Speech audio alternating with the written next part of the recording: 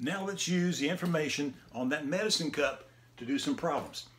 I've discussed already how to set these up. It's the same way every time. Follow these patterns, follow these steps. It's going to be right every single time.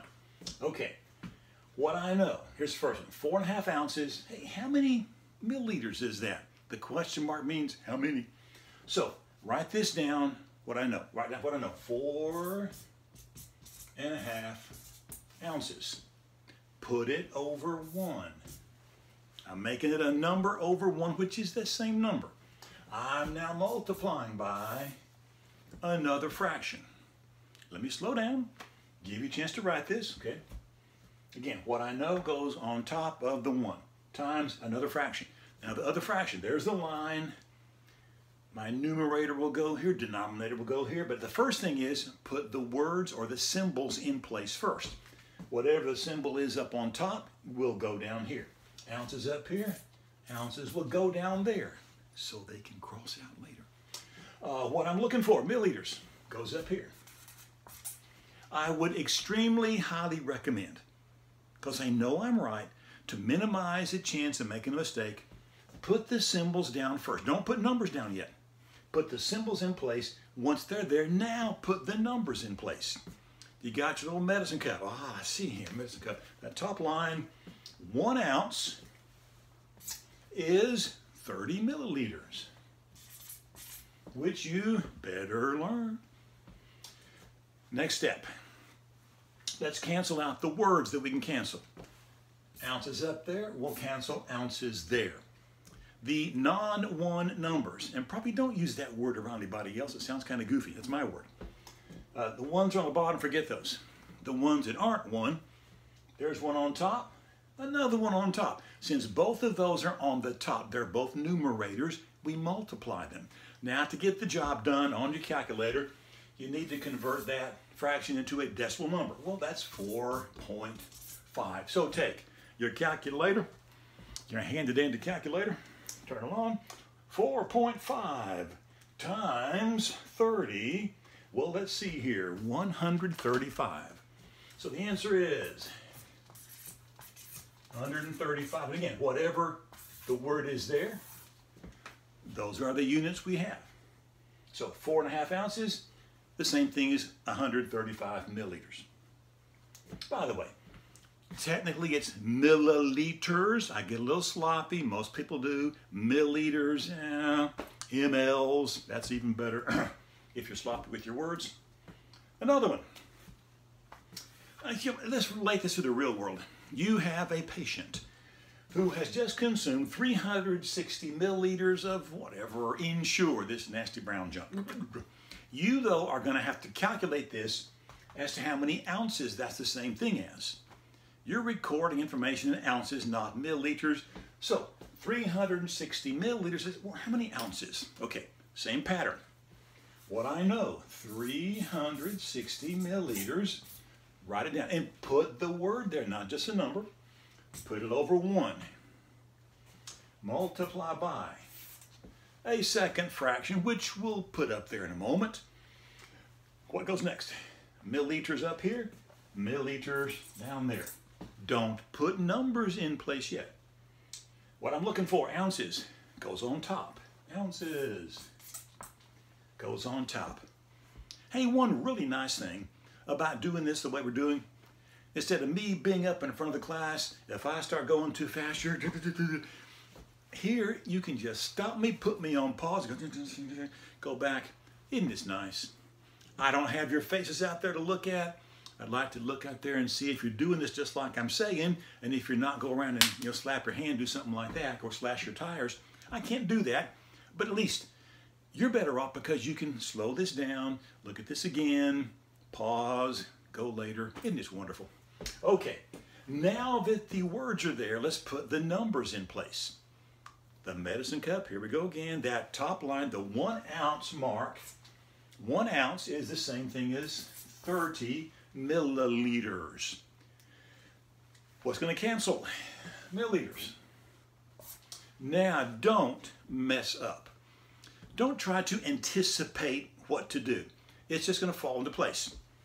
There's a non-1 number here, 360 on top. Another non-1 number on the bottom here, 30. Well, 360 on the top, 30's on the bottom. So what do I do with these two numbers? You divide.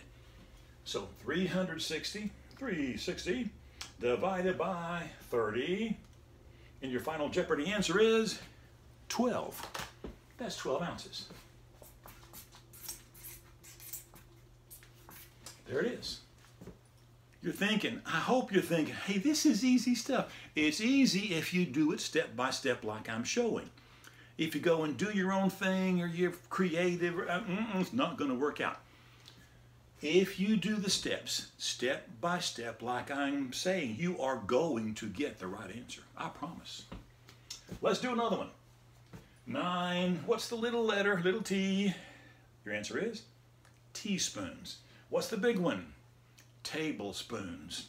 Well, let's see.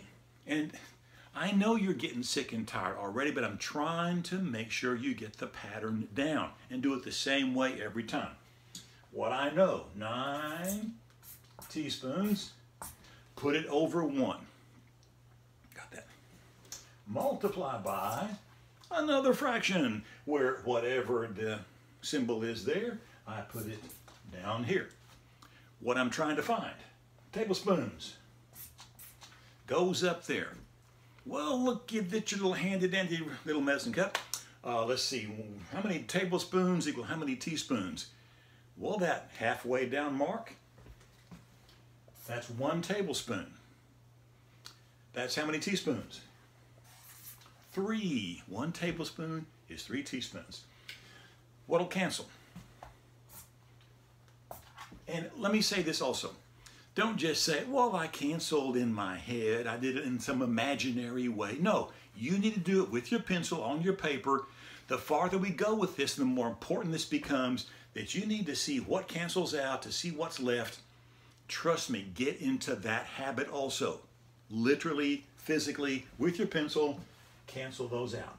And I can see the only thing left will be the tablespoons.